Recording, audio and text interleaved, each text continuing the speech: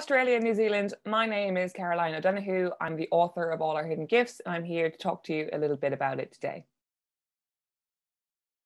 So All Our Hidden Gifts is the story of Maeve Chambers, who's a 16-year-old girl living in Ireland who isn't having a great time at school, either educationally or socially. And she comes across this pack of tarot cards. She gets really good at reading her tarot very quickly. She starts reading for everybody in school, but things kind of grind to a halt when she ends up giving a pretty bad, spooky, terrible, traumatizing reading to her ex-best friend, Lily O'Callaghan. Now, she thinks she can repair all this until Lily immediately goes missing after the reading. And the book is a series about how she tries to get Lily back using the same means with which she made her disappear.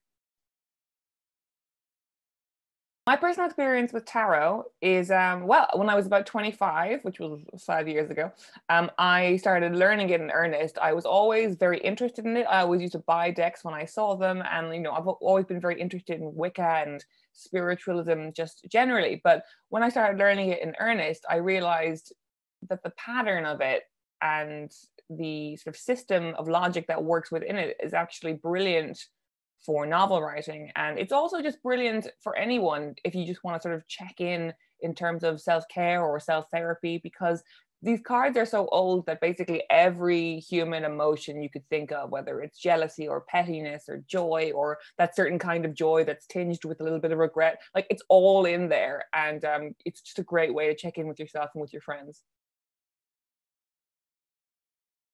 So Maeve is probably the most similar character to me that I have written, which is probably not a great thing to admit because she doesn't always behave very well. Maeve is, like me, the youngest of a big family. Like me, she doesn't really enjoy school very much. She doesn't really get it and doesn't really have a kind of intelligence that's suited to that kind of learning. And those two things sort of come together with her feeling very lost in the shuffle in terms of having all these sort of like attractive, intelligent, charismatic older siblings, and then feeling sort of like a bit of a loser at school. So it sort of comes together to have, you know, quite a, you know, a sense of low self-esteem that she then covers by trying to be a little loud, trying to be a little, you know, trying a bit too hard. And sometimes that gets her in trouble, but she's a great person underneath, which I hope people think I am too. I've always thought that I would write for young people in the end. The kind of books that I love the most are sort of supernatural thrillers, like whether it's from kind of, you know, 20, 30 years ago, sort of Diana Wynne Jones is a big one for me, Margaret Mahy, who's from New Zealand, and also kind of newer books like Leigh Bardugo and Sarah J. Maas. I love huge supernatural worlds that are populated by young people who just want to do the right thing. I love it because it has so much scope for imagination, but so much scope for, you know, hope and romance as well. I just think it's the most addictive form of fiction. And I love reading it, so I love writing it, and I always knew I kind of would.